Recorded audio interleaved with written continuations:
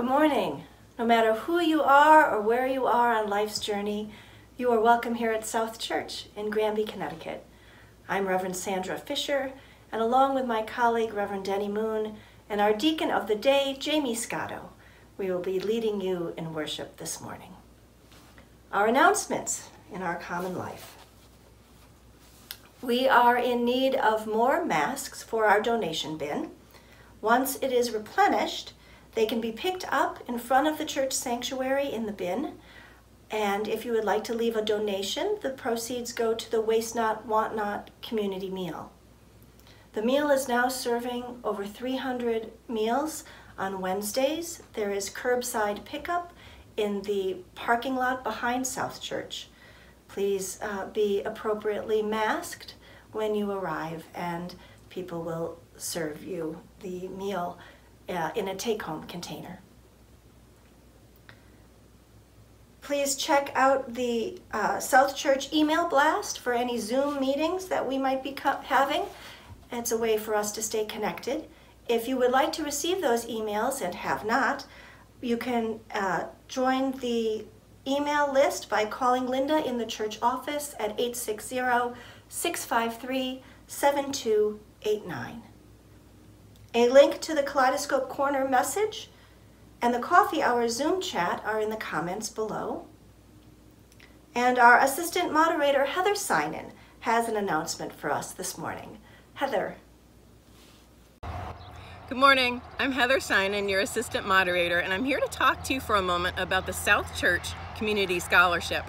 I know this is a hard year for many of us to give money. At the same time, this feels like a really important year to continue our commitment to this scholarship. Our community scholarship is awarded each year to a graduating GMHS senior who resides outside of Granby, which makes them ineligible for most local scholarships. Year after year, I'm impressed by our outstanding young recipients and their commitment to ongoing education. This year, let's show that we remain committed to the good of the greater community and that faith really is hope enacted. Our past awards have been in the neighborhood of $2,000. Wouldn't it be great if we could award 2020 and do something good with that number? If you're able to contribute, please go to our website, southchurchgranby.org, where you can donate through text, Breeze, or mail in a check. Thank you. Thanks, Heather. I know that South Church will generously fund our scholarship again. Let's all be class of 2020 strong. And now, as is our tradition here at South Church, if you would all place your hand upon your heart and take 3 deep breaths together.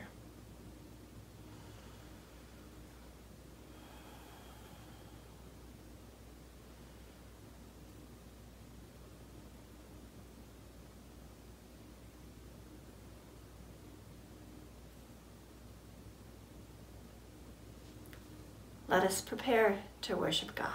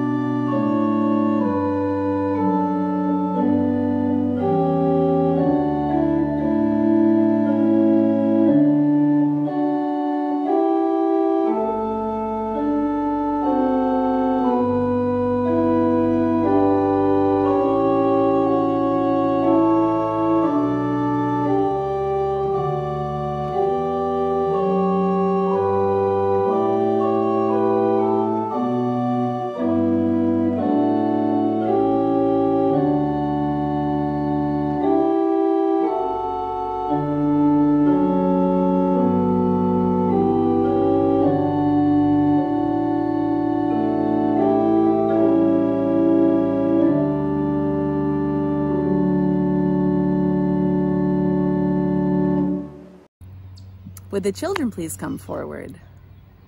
When I was little, I felt really lucky because I had a very best friend. I was new to town. It was my first day of school, and I walked into the classroom, and my teacher led me over to the empty desk. She pulled out the chair, and she said, "You get to sit next to Carrie. I have a feeling you'll be really good friends."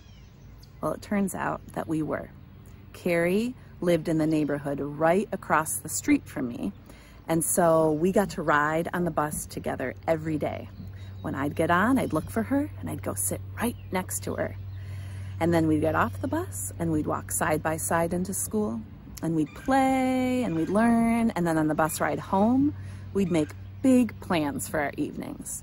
And almost as soon as I was off the bus, I'd be on my bike, walking across the busy road, and then riding through her neighborhood. We'd ride side by side around the neighborhood, singing songs, making up stories, trying to get away from the boys that lived in that neighborhood.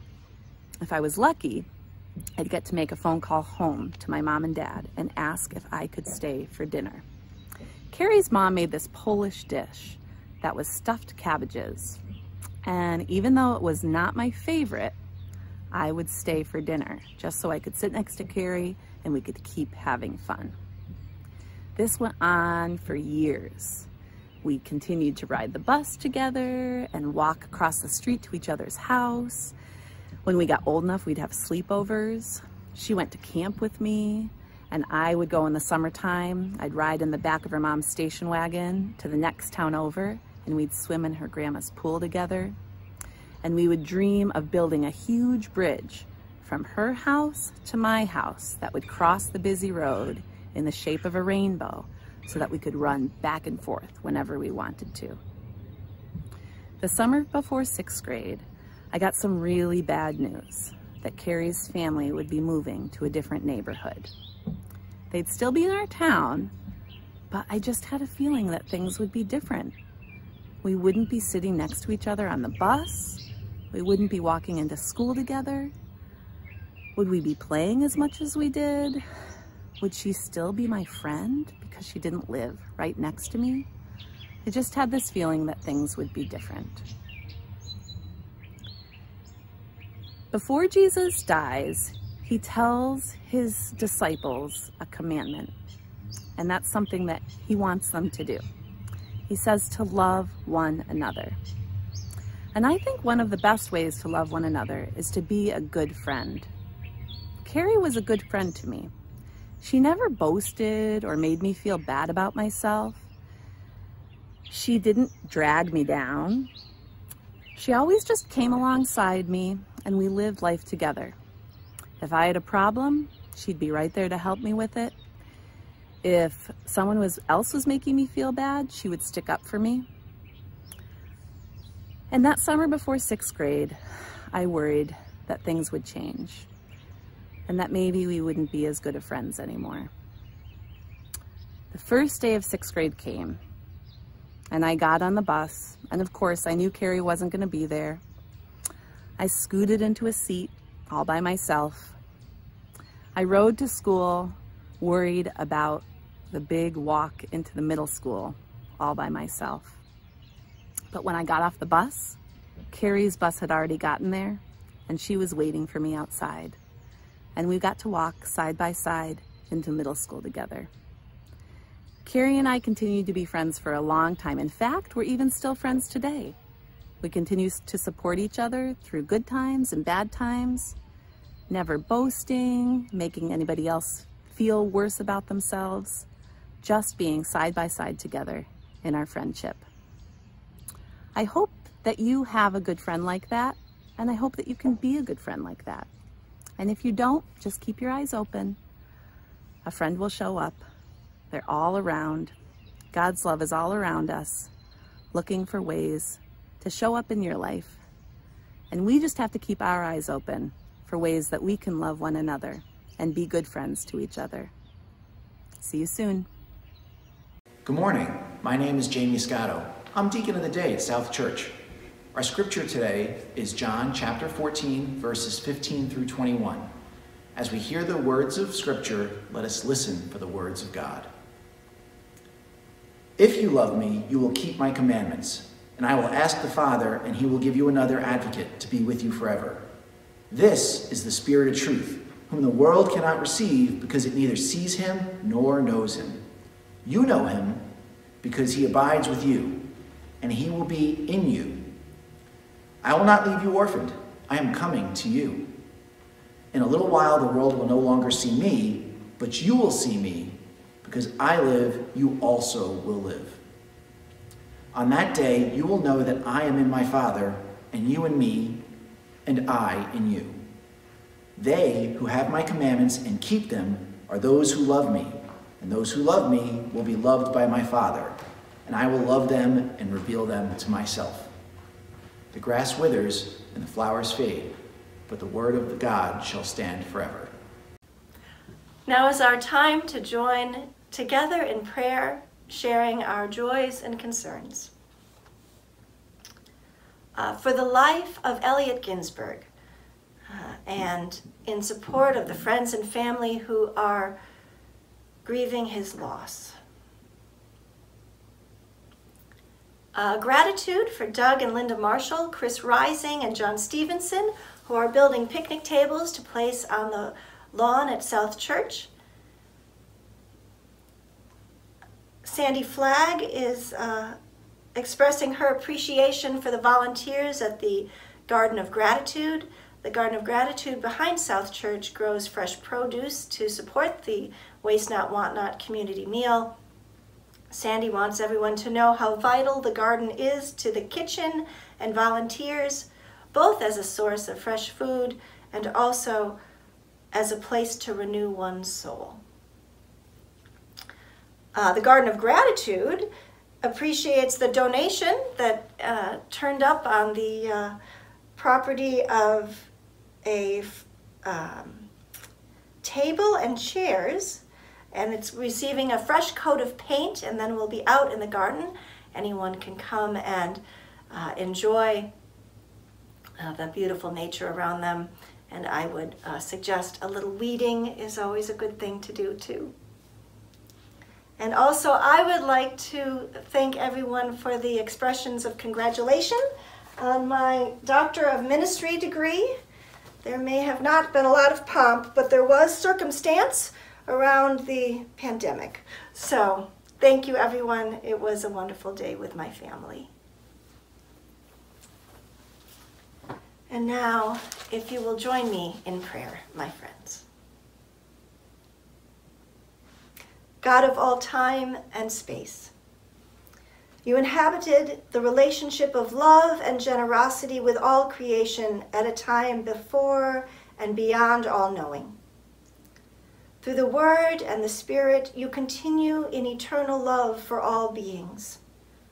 Fill us with a deep and abiding awareness of your presence, your call, and your grace in our lives and in our world. God, we turn and face you in the midst of the storm. Help us this hour to hear you speak to us in our heart of hearts, as that still small voice amidst the maelstrom, which gives us direction and peace and hope. Come, Holy Spirit, take and transform our societies, our world, that broken people find healing, that lonely people find love, that bitter people find peace, and fearful people find hope.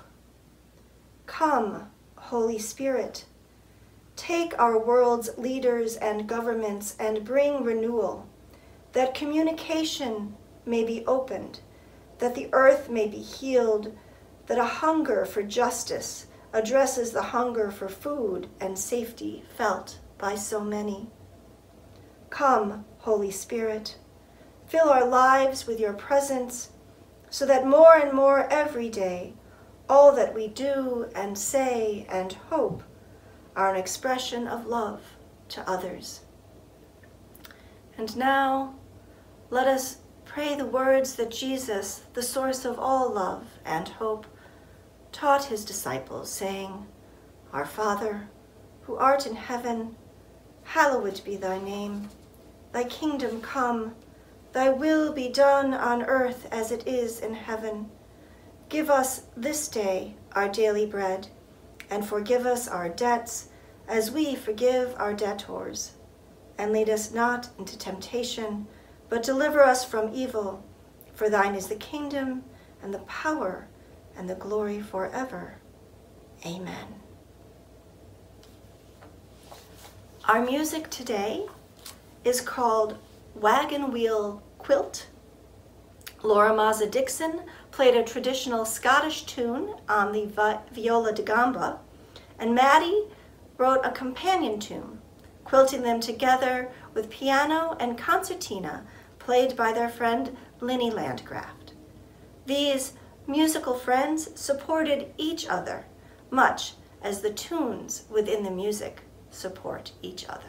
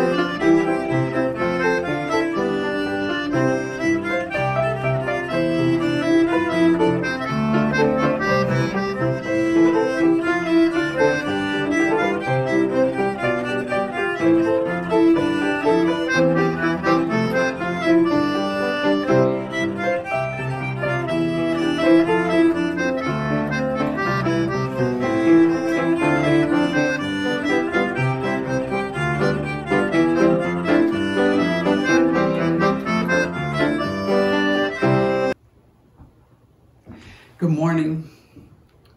Thank you for being with us here at our worship at South Church. I'd also like to thank Stacy and John Croninger, who have used their techno nerdship to put this service together. We couldn't do this without you, so thank you so much. And thank you to Jamie Scotto for being the deacon of the day and reading our text from the Gospel of John.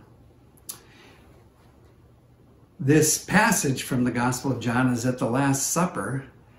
It's when Jesus tells his disciples that he is leaving them, and they begin to wonder where he is going, and they begin to feel lost at the prospect of his departure. And Jesus says, God will send you another advocate who will be with you forever. Jesus was the first advocate of theirs, and now another is being sent to them. The word in Greek for advocate is paraclete. Para, meaning alongside, as in paranormal, and clete, which means called.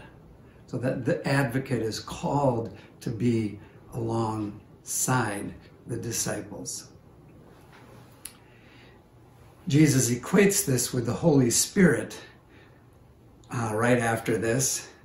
And this word, paraclete, Spirit, Holy Spirit, can be translated as comforter or helper, friend, or in our translation here, advocate. This Spirit Jesus also refers to as the Spirit of truth. This can sound pretty woo-woo, you know, ghosts and spirits and all. Kind of a Stranger Things feel to it can come. But I'm not a paranormal kind of a guy. Don't get me wrong. I think that John is speaking about something very real here, but it's not supernatural. It's more like a shift in consciousness, which leads to a different sense of who you are and how you relate to the world. The work of the Spirit is that shift, I think, from solo consciousness to an accompaniment consciousness. Such a shift in consciousness came to me Christmas morning, my junior year in high school. My Christmas consciousness before this had always been, like every other kid, the anticipation of what I was going to get under the tree on Christmas morning. But this year, on Christmas Eve, my parents asked me to help them put my sister's gifts under the tree after my sisters, Linda and Lisa, who were 7 years old and 5 years old at the time, after they went to bed. And so I did. And they told me what was in the packages for them, and I began to anticipate how good they would feel on Christmas morning. Don't get me wrong. I was very happy to get my gifts that year under the tree, but I was surprised at how I anticipated their glee each time they opened a gift. And they were indeed just filled with delight, and my heart was warmed each time. Somehow, that Christmas morning, I became connected to them in a new way. They were no longer simply cute backup singers to my oh so important rock star teenage life, or so I thought. No longer were they little gremlins who took time away from girls and guitars and basketball when I had to babysit for them. They became actual little people with personality and verve. They weren't just little sisters, they were my little sisters. This was a new consciousness, a new spirit. We belonged to one another. My brother Dan, on the other hand, was still a pain in the butt. But that says more about me and my own self-centered life at that time. He was only 18 months younger than I, and it was a few years later when we were in college until our consciousness shifted and our relationship did as well. This shift in consciousness, as I see it, is the work of the Holy Spirit. I didn't make it happen. It happened to me. But it wasn't supernatural, rather a combination of natural influences within me and outside of me. My favorite translation of the word paraclete is friend, because I think it speaks to where Jesus was teaching the disciples. friendship as mutual accompaniment. Jesus says to them, "If you love me, you will keep my commandments." And in the Gospel of John, there is only one commandment that Jesus gives. It's in the previous chapter, and he says to them, "I give you a new commandment, that you should love one another, even as I love you. So should you love one another." He is calling them into friendship, you see, mutual accompaniment. Being an accompanist is different than simply playing an instrument. When Norman or Maddie accompany a soloist, they don't simply bang down on the keys and say, "Follow me." They provide a context, a setting, an environment in which the singer can lead and perform. They follow the singer's lead in interpreting the song. They come alongside them. If the singer falters or gets lost, they give them what they need: the right note, another introduction, an extra measure. The work of the Spirit is the work of friendship, a mutual accompaniment that allows everyone to shine in their own way. We heard this earlier in the musical piece that Maddie and Laura and her friends played. But the work of the Spirit is not always easy work. Sometimes an accompanist with the Spirit of truth has to bang the keyboard in order to get you on the right note. At an earlier church at which I served, I was at a council meeting one evening, and I spoke some harsh words to a person on the council who had criticized me.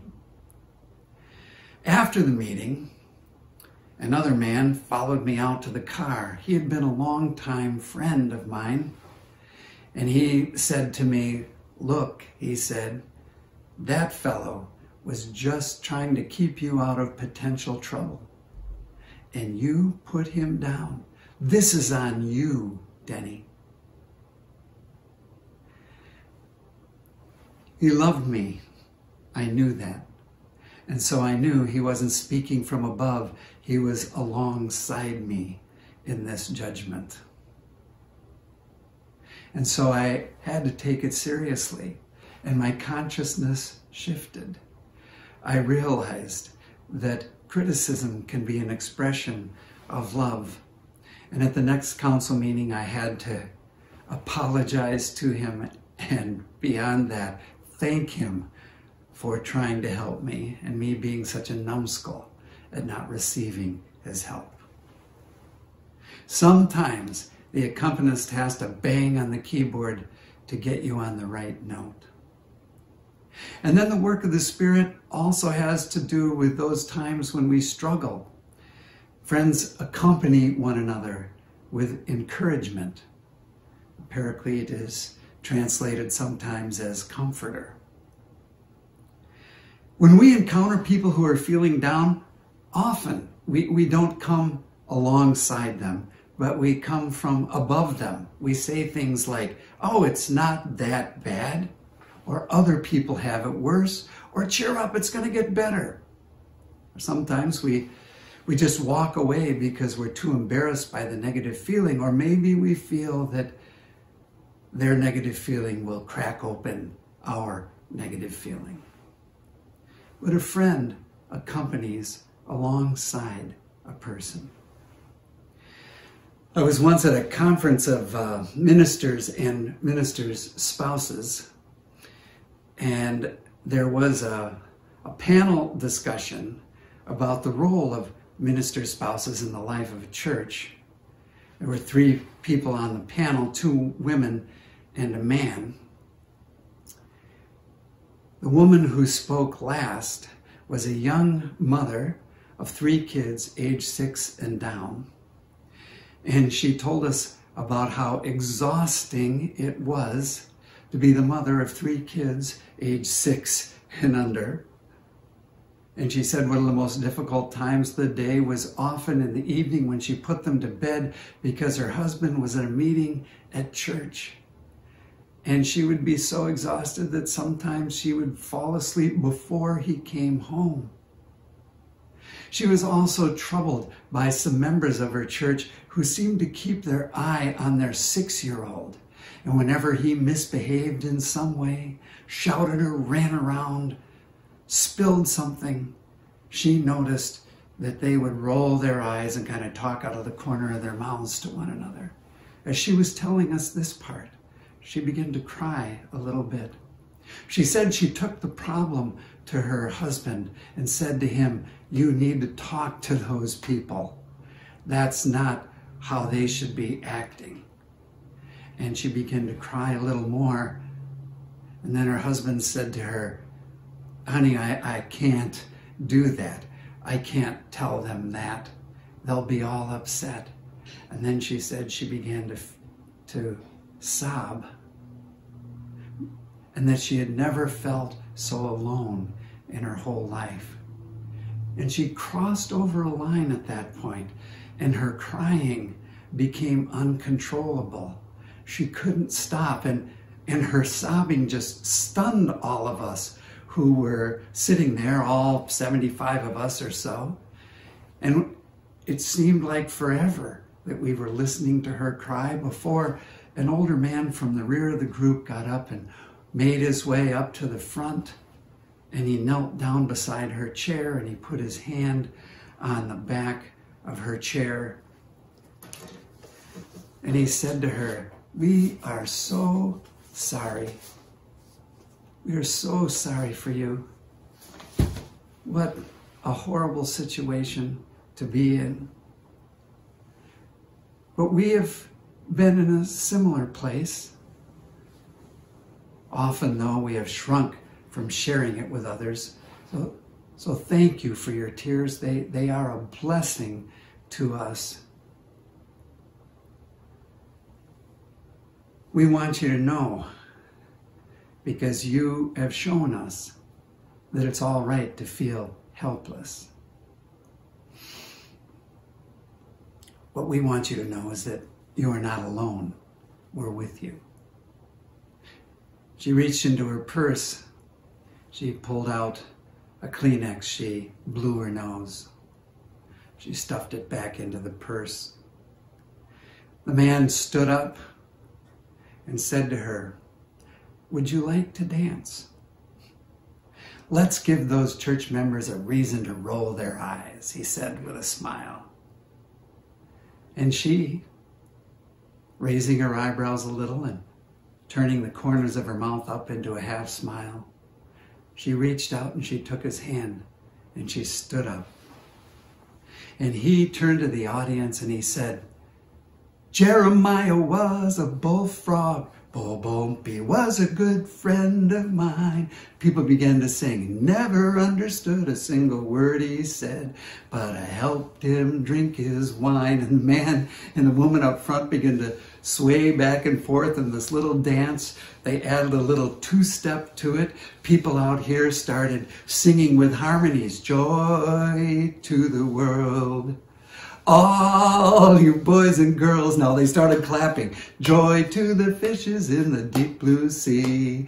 Joy to you and me." Some men did the bass. "Ba-bump, if I was the king of the world." Then they started dancing. "What I do." Boom, and you know, ministers and ministers' wives sing well and they clap well together.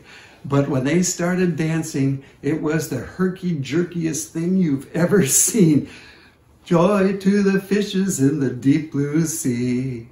Joy to you and me." When they got to the end of the song, they all clapped together. Hugs all around. 5 years later, I saw this woman's husband at another minister's conference. And I asked him if he remembered the dance. And he said, "Anytime a person in our family is feeling helpless or alone or so sad they just can't keep from crying, someone starts singing, "Jeremiah was a bullfrog." It's reached mythic proportions in our family, he said. The work of the Holy Spirit is to shift our consciousness to the awareness of how deeply we belong to one another.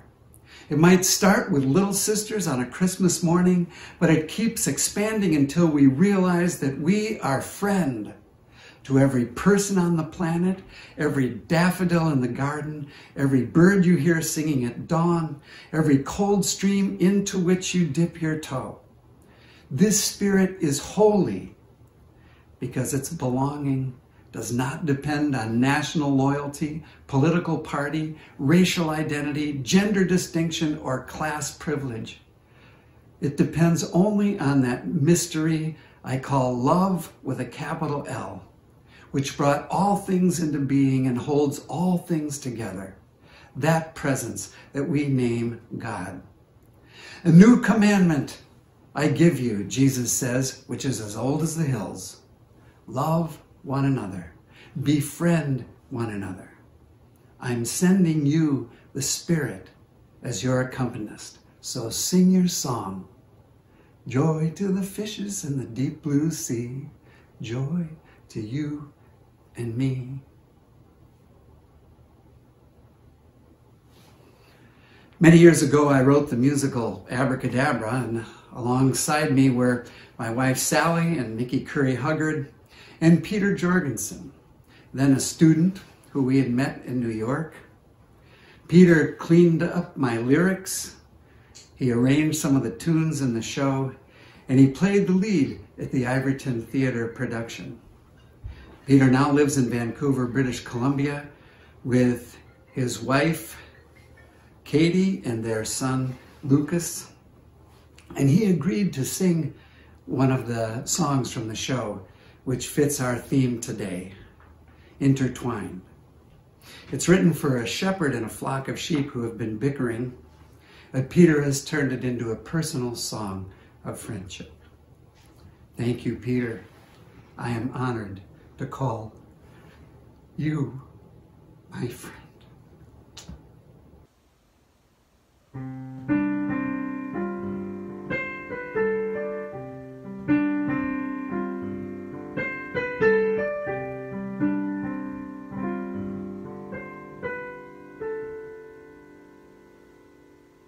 We forget how we all intertwine, how no matter the distance we somehow combine, as dawn joins the night to the day, as waters tie ocean to bay.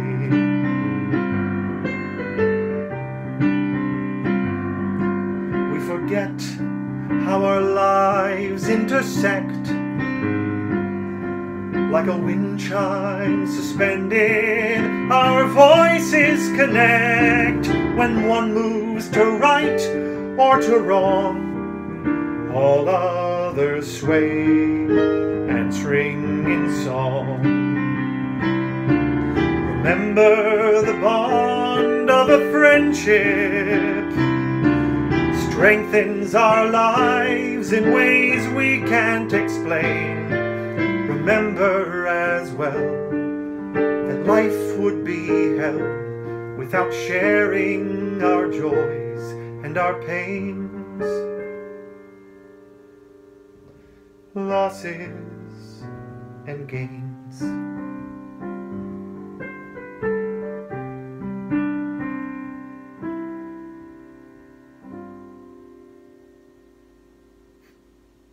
We forget we're attached at the heart, and I can't always tell where I end or you start. When I look in your eyes, I I can see, clearly revealed our mystery. Remember the bond of our friendship strengthens my life in ways I cannot explain. Remember as well, my life would be hell without sharing your joys and your pains, losses and gains.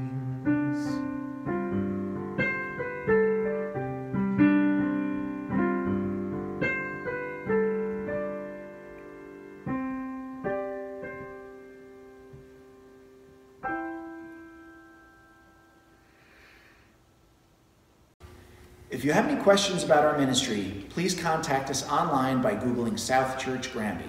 If you wish to make a donation supporting the work of South Church, there will be a slide showing how after the service. Thank you for worshiping with us today. We hope you will be with us again. If you wish, please join me in the benediction. Go forth into the world and serve God with gladness. Be of good courage. Hold fast to that which is good. Render to no one evil for evil. Strengthen the faint-hearted.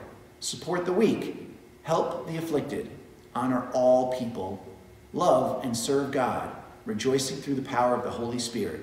The grace of Jesus Christ, the love of God, and the communion of the Holy Spirit be with you all. Amen.